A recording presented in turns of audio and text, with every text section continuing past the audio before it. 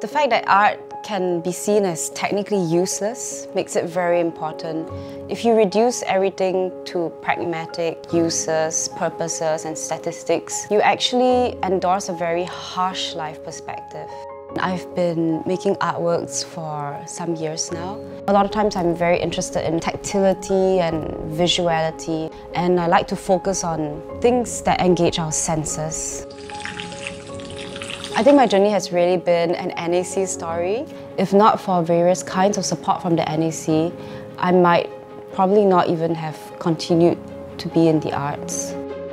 I think one of the main challenges has been how precarious it can be to be in a creative career. A lot of times there are many years that you have to spend pursuing an idea that you have, and it can be quite a lonely thing.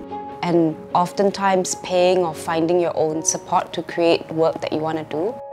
A few years ago, I co-founded an independent shared space with 3 other Singaporean artists.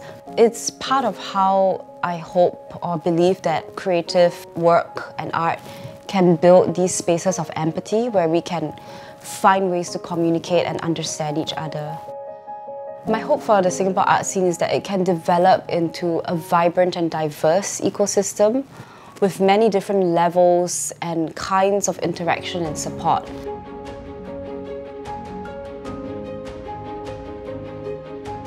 I would really like to thank all the special people in my life who've supported me, put up with me, encouraged me, and believed in my work. Thank you for mentoring me, loving me, and accepting me.